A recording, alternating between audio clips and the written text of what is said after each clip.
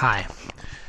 This is a short best practice video, and today we're gonna analyze a bit how boundaries work in Jevero and how we can efficiently create boundaries without having to perform too many clicks. One thing that we created when building Jevero is a flexible boundary system.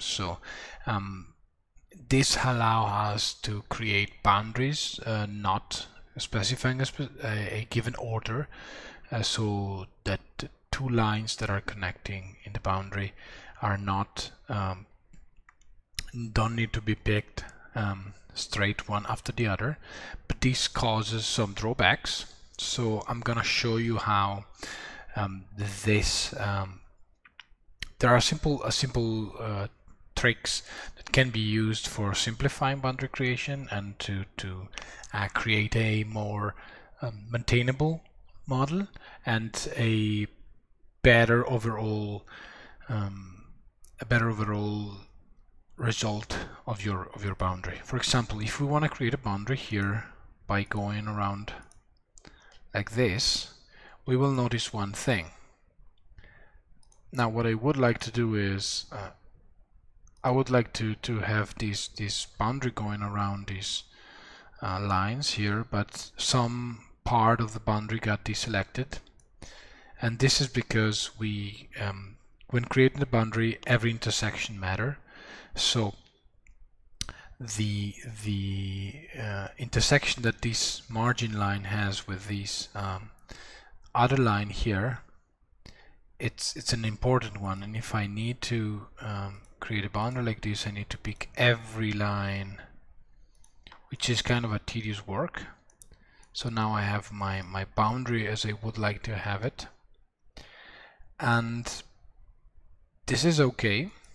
I mean, if we look at this boundary, then we see we have a lot of clicks we have done. Every point is a click, and it's not ideal. In other softwares you will create it with way less clicks, but there is a way that we can create this boundary. Let's take this and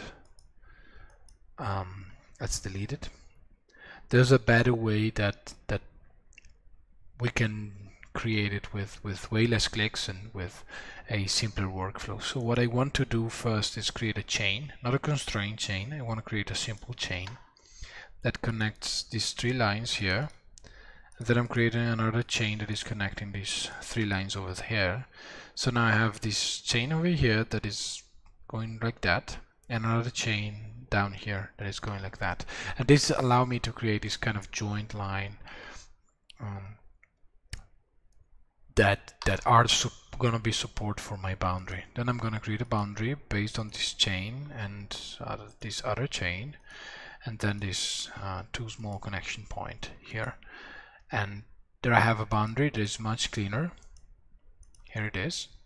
It's much cleaner. I did way less clicks than I did before, and it's way more flexible, because if I, for example, now go and add, say, a smooth in the chain here and one here, let's say two, that's okay.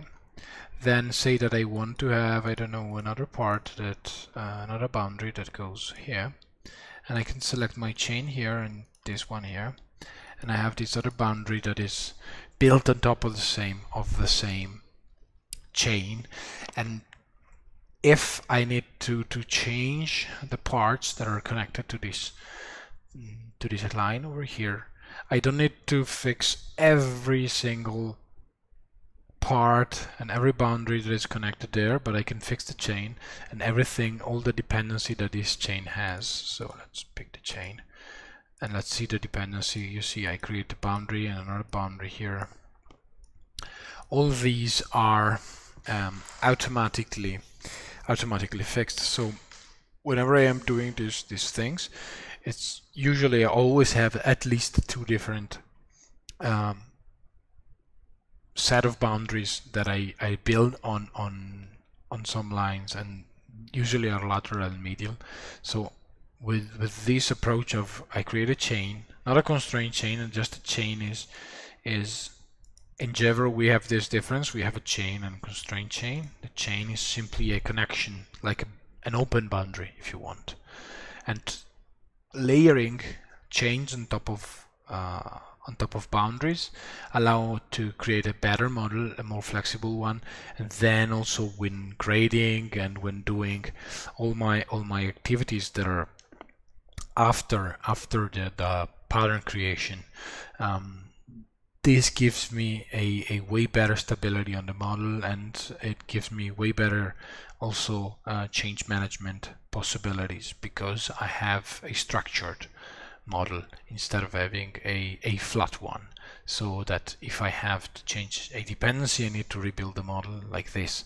If I change this line, I can easily update everything that is connected to that part of the shoe. And so this is just a small trick for building better models and quickly, and having better and stronger workflows within Jevero. Thanks a lot.